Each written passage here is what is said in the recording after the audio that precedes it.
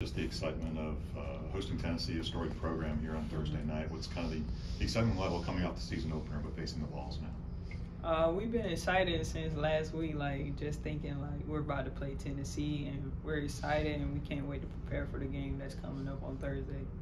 I know a lot of times, obviously you guys are focused on what you guys are doing, but when you play at Tennessee, it does get exciting that you guys are looking forward to it, right? It's not just like, obviously you want to focus on yourselves, but that game is exciting as well, right?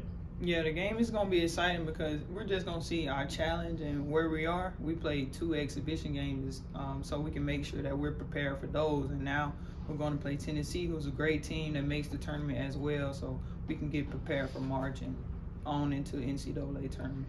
You guys have a few games this year that are kind of like Tennessee, a lot of, big time matchups as well. As you mentioned, getting prepared for March. How are you guys looking to use these measuring sticks for, where you want to get in the tournament when March comes?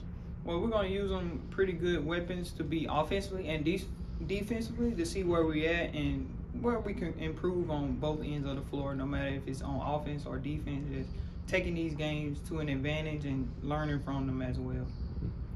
So, Makayla, you guys have a really young team. I mean, it's Sarah and Alexis. I think you're only seniors, and Alexis just got here, so you can't really expect her to take a lead. So you're kind of one of the leaders on the team. How has that been going for you? Have you kind of embraced that role, helping up the young players? Yeah, I've been embracing my leadership role, just being active every day, being a voice and being heard by my teammates because they trust me and they know that I'm a good player, and just being there for them and continue to be that way for this year and next year coming up. Coach mentioned yesterday you guys scored 99 points, but she thought you guys could have scored more, played better defensively. How did you feel, and how do you guys take that into the next game? Well, she's correct. We gave up a little bit in the third quarter. Not really gave up, but we kind of stepped our foot off the gas, which we needed to keep going and finish games. We have to finish games for 40 minutes every night. And just being able to do what we do offensively and defensively and being disciplined in every area.